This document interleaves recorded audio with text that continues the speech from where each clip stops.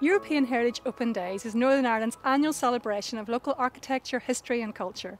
Each year many properties and locations open their doors to the public to host lots of free events. This year there will also be a series of digital events from 6th to 12th September.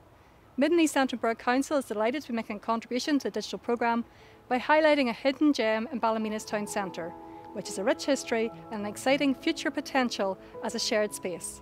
Council is also pleased to be supporting the Tercentenary of St Patrick's Church of Ireland in Ballymena in 2021, as the old churchyard is the site of their predecessor church.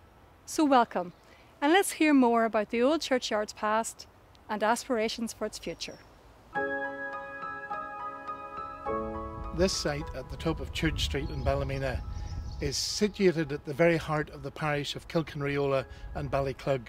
With the old church at Kilkenreola falling into increasing disrepair, the Church of Ireland population moved to a preaching house in Ballymena which was used for worship. The increasing population, however, in the town meant that the building that was being used was no longer adequate for use. So it was determined that a new parish church should be built. Fortunately, the Adair family of Ballymena Castle donated this site to the parish, and a new parish church was built here during the early 1700s. It was consecrated in 1721, 300 years ago this year. It is a very interesting history, with a number of interesting people buried in the graveyard here.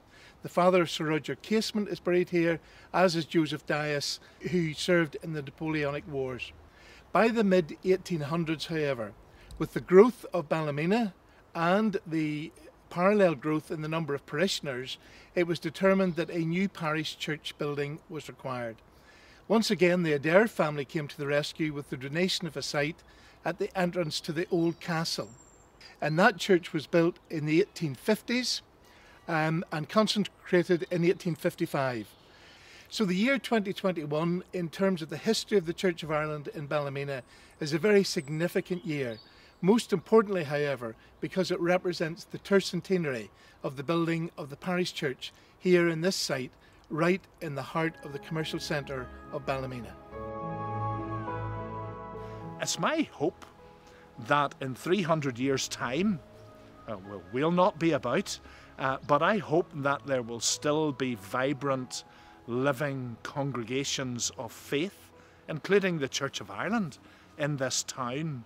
And they will be able to look back as we are today and appreciate and learn from the past about how to endure and persevere and remain steadfast and faithful.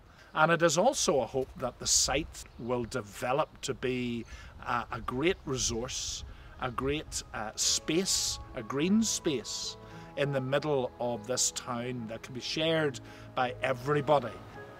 Council are working in partnership with the parish to explore ways in which we can open up the old cemetery and church tower to the public.